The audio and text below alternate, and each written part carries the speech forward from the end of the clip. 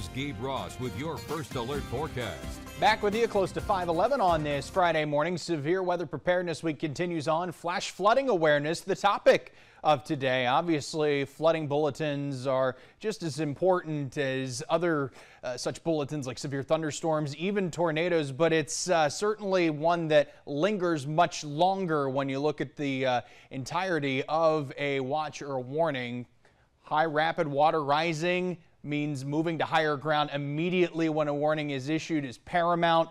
We say it all the time, turn around, don't drown, and that's especially the case with rushing water. As little as about 6 inches of water could take a human and obviously a car off of foundation. And little known fact, flooding actually kills more annually than tornadoes, lightning, and storm surge. So just because you see a flood watch or a warning issue doesn't mean you should discard it like any other severe warning that may perhaps be a shorter duration.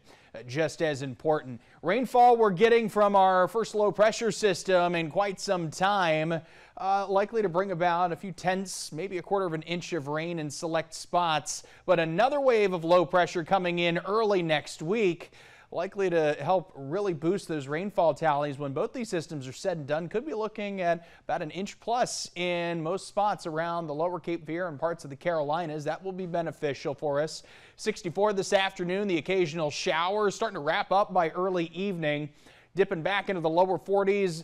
Wind's going to be another thing to watch out for, 10 to 15 miles an hour. So when you wake up tomorrow morning, those wind chill values in the mid and upper 30s. So grab the heavier coat. Lower 60s come tomorrow. Here's the composite radar, and it is showing the influx of showers, and the live Doppler sweep showing most of the heavy activity off to the north. But we've got a few light variety showers and sprinkles across the lower Cape Fear. As we take you through the next several hours, here's what you can expect. The heaviest bouts of rain expected mid to late morning through early afternoon, and then notice things start to get quiet by late afternoon. Now we'll take you through the balance of your Friday into Saturday. Look at the sunshine that's expected to make an appearance once again for Saturday. So things like the low tide run, the St. Patrick's Day parade, all look to be on the dry side, maybe a bit cool and chilly. You'll have to deal with some breezes too. Our next wave of low pressure coming in on Sunday, and that will be beneficial for us too from a rainfall perspective.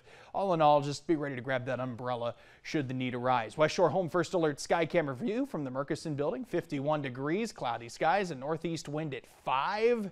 So temps not quite as cool as yesterday morning. 60s for the afternoon, converting back to 50s and 40s. At this point, I'll turn on your wind chill values, and you could see just how cool it's likely to feel as that northerly air takes over. This is tomorrow morning, feeling like the middle and upper 30s despite air temps in the lower 40s. A few of those pockets of upper 30s and 60s coming again by the afternoon.